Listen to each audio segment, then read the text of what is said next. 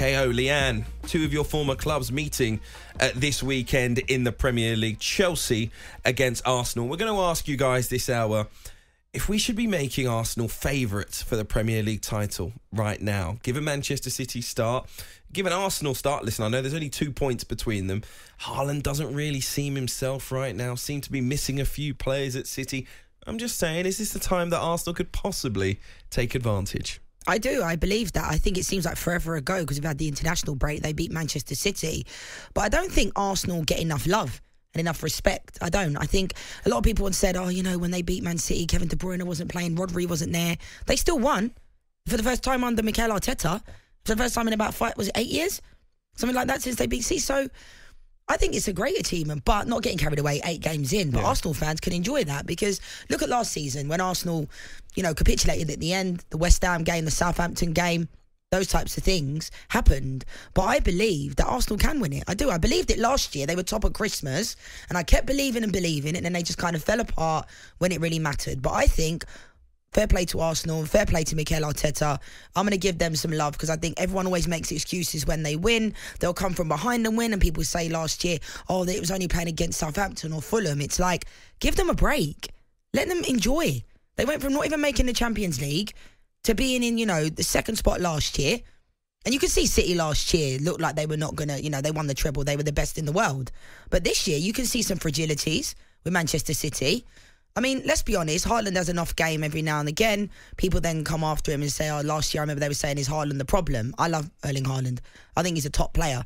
We know he doesn't touch the ball that much. He touched the ball 11 times in one game last year and scored a hat-trick. So a lot of emphasis is always on, oh, he's not touching the ball enough.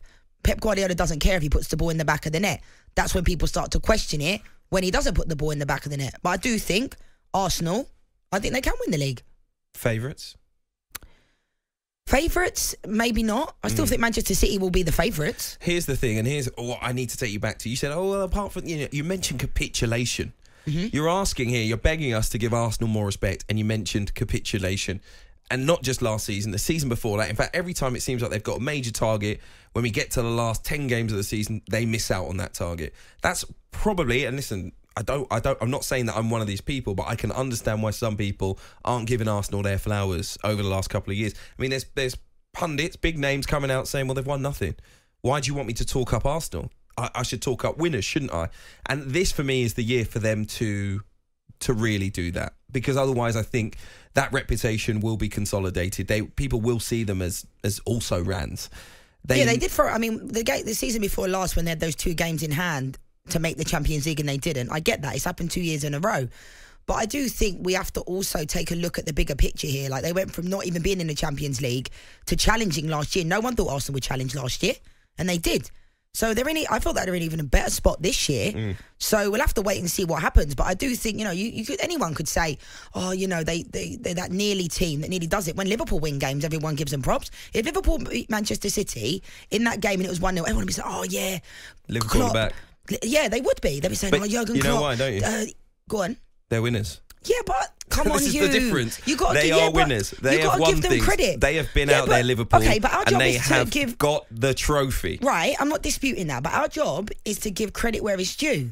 And I think we have to give Arsenal credit at some point. No one does. How many people do? But there's levels to it. Right, but how many? Right, so Arsenal beat Manchester City in that game 1-0. All I've heard from various people, oh, it's because Rodri wasn't playing. Oh, it's because De Bruyne wasn't playing. What are they supposed to do? Go out there and not win the game?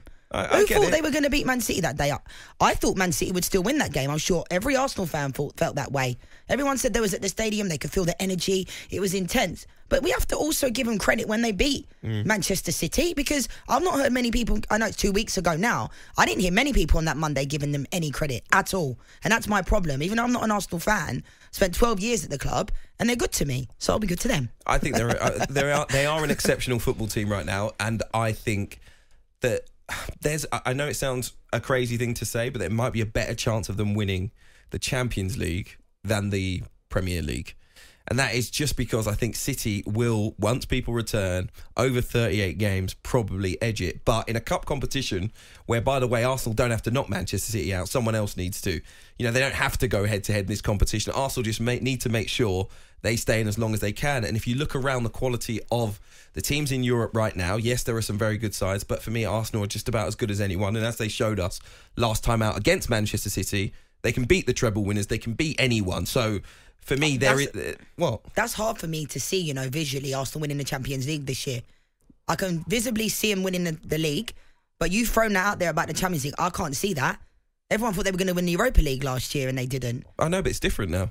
I don't know, Hugh. I'm not saying you're wrong, but I'm saying I don't know if I visibly see Arsenal winning the Champions League. But they've got a chance. They have. They've also got a chance of winning the Premier League. Inter Milan were in the final last year. Yeah, but true.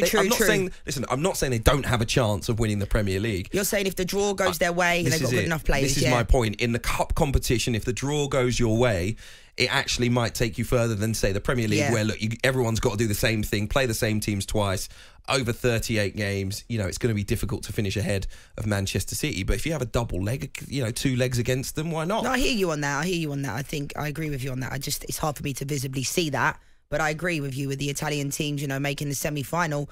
Arsenal are better than AC Milan and Inter Milan. They are. We've had a message in from Ryan. He's calling me out. He says Arsenal won't get their flowers until they win something. Well, then explain why the media have been in love with Spurs for so long. What have they won? Well, I'm not in love with Spurs. I think they're playing well at the moment. I'm more in love with Arsenal, I've got to say. I've just said you could probably win the Champions League. I'm not going to say Tottenham are winning anything this season. They've made a good start, but listen, maybe people are just shocked. Maybe Tottenham have provided us with the best headline so far in the Premier League, which is we thought Ange Postecoglou losing Harry Kane. You know, could it be the demise of Tottenham? They're top of the league after 8 games, so maybe that's why they're getting, you know, more of the headlines. But also, you know, you've raised the level at Arsenal. You've given a high bar out there, so now people are almost expecting you to hit it, and that's maybe why. No, that's hard though. But do you know what I mean? Why people aren't reacting in that way to Arsenal? Because we've almost now, over the last 12 months, come to expect them to be a very good side. Yeah, and I agree with that, but I do agree with the Arsenal fan because I just don't think they get any. It's like damned if they do, damned if they don't. If they lost that game, everyone will be coming after them. They win the game, and no one really says, "Well done." It's very strange to me.